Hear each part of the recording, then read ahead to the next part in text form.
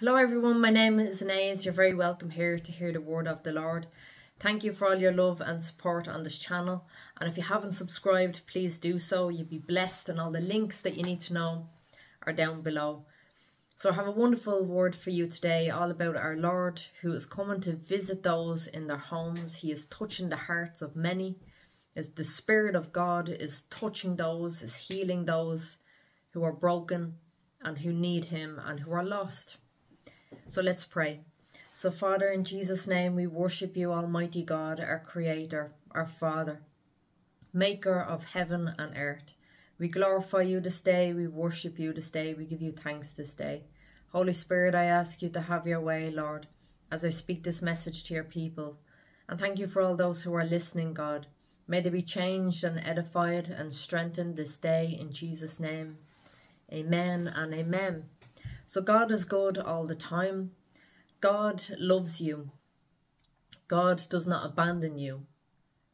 You know, when we look at Jesus in the New Testament, a lot of the times he's walking into people's homes, he's speaking to them, he's teaching them. He stops and speaks to those who you wouldn't think he talked to because he wasn't religious. He went to the people, he sat with the people. He wasn't with his hands up, you know, in the temple and all holier than thou. He was with the people, and he was laughing, and he was speaking to them.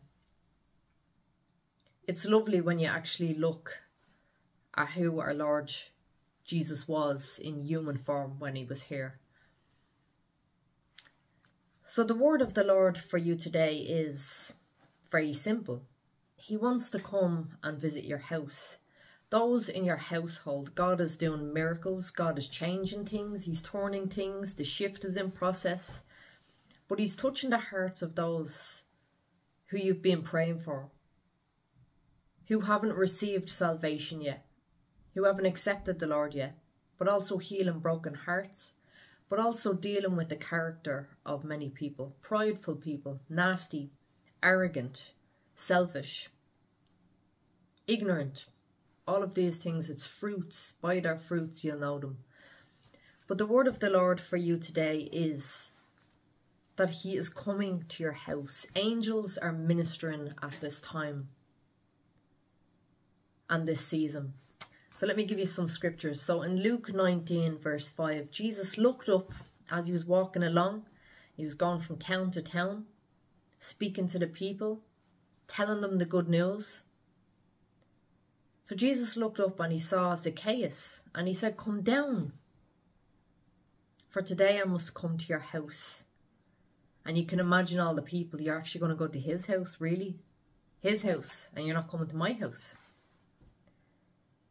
You see, it's what's in the heart of people.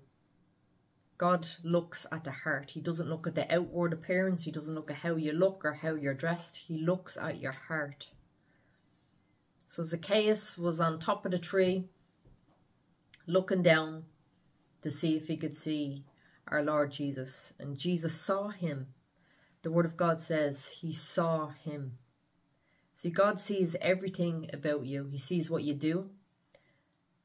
He sees what you say. In Matthew 8 and 14, Jesus came to Peter's house and he saw his mother-in-law sick in bed with a fever, and of course he healed her. I could go on. There's many times even when the sick man was laid down through the roof and Jesus healed him. So he was entering their homes.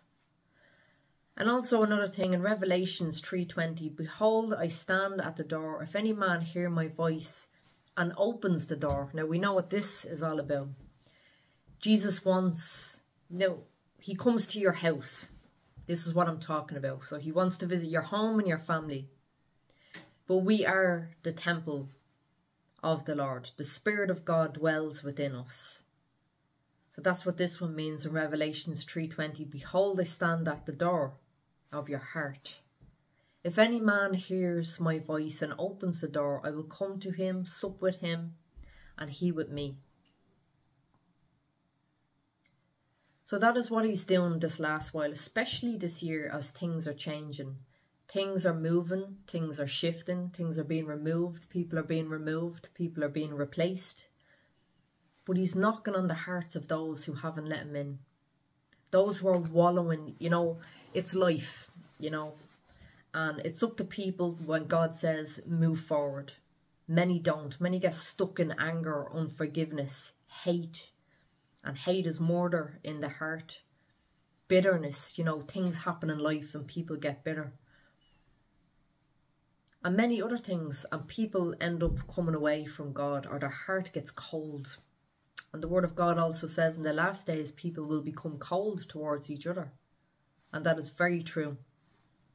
So that is another thing that the Lord is doing. He is visiting your family members.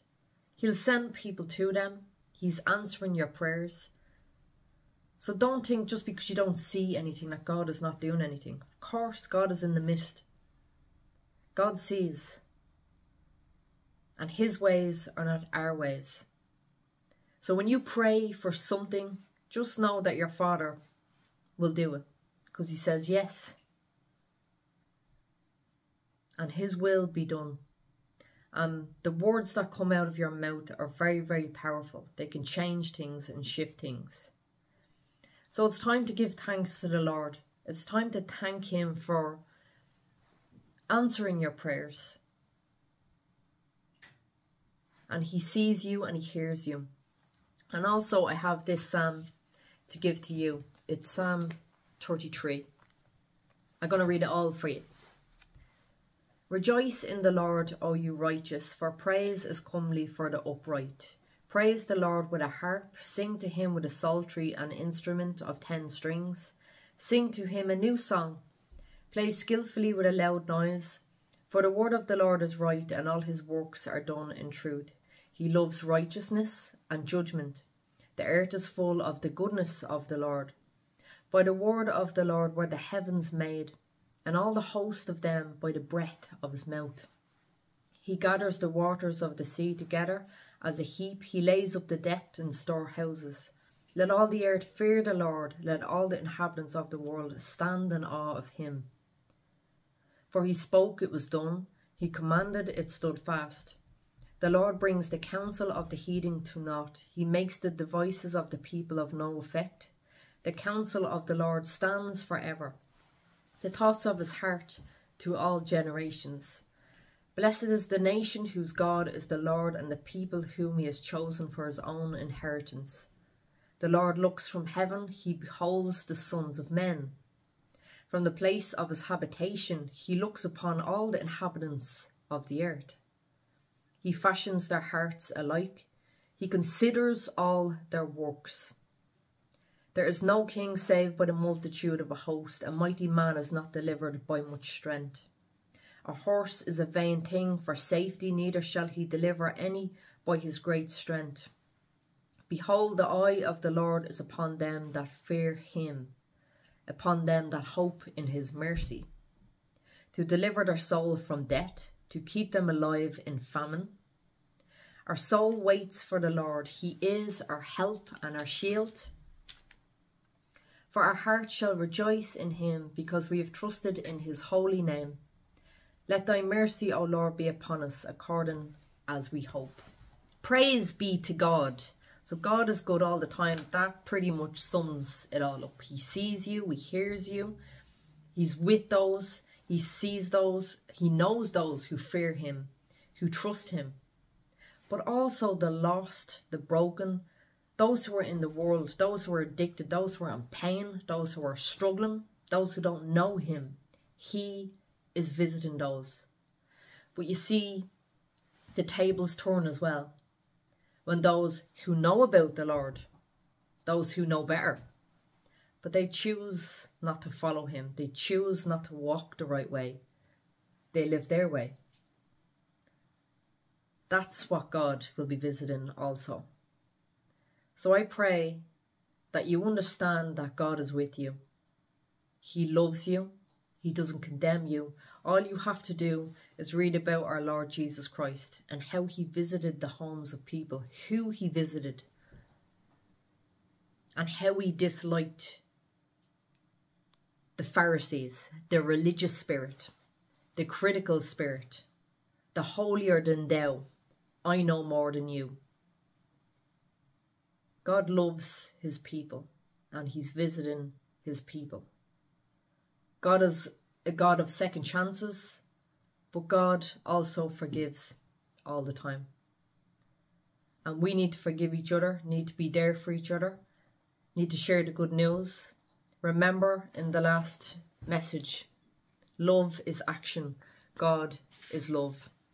And sometimes people don't want that. Sometimes people don't understand the light and the love. But that's where you need to press on and continue. Even if it's difficult, even if it's hard, whether it's in your workplace, family members, friends, be there. To those who are nasty and horrible, who don't receive the Lord, that's their problem, but you continue to be nice and to pray for them because God also loves them. And we're ambassadors of Christ and we have to set the example. So how you're living says it all. So I pray that has blessed you today, and understand that God is doing miracles. God is doing a miracle in your family. Remember, if you've something wrong with your body, there's something going on, you pray, you speak the words, have someone stand in agreement with you, and it shall be done. Because God is good. He has people there praying for you. And stand and intercede for your nation as well. I just read, a nation who serves God. I mean, we need to find that today, but we need to pray big time for our countries, for our leaders, church leaders, leaders in the world. We need to continue to pray without ceasing.